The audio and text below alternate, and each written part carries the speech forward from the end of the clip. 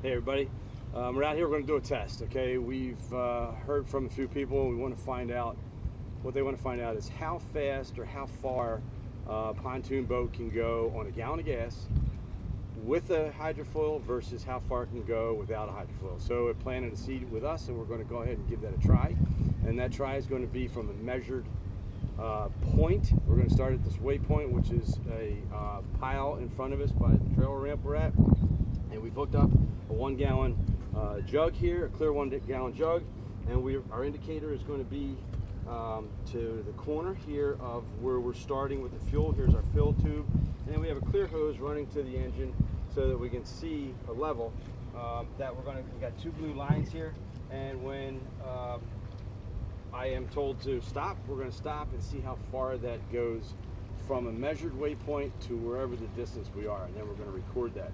We're going to do a run of down current because right now the current is outbound here in Tampa Bay.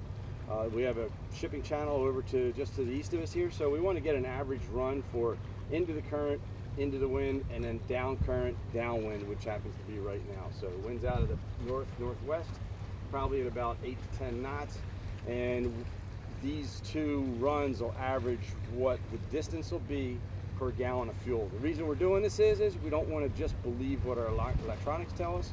We want to find out exactly what 1 gallon of fuel will do for distance with a hydrofoil on this 20-foot Avalon from 2012 with a 75 E-Tech off the back of it, okay? So that's where our testing is going today, and join along and you'll see the results, okay? Thank you.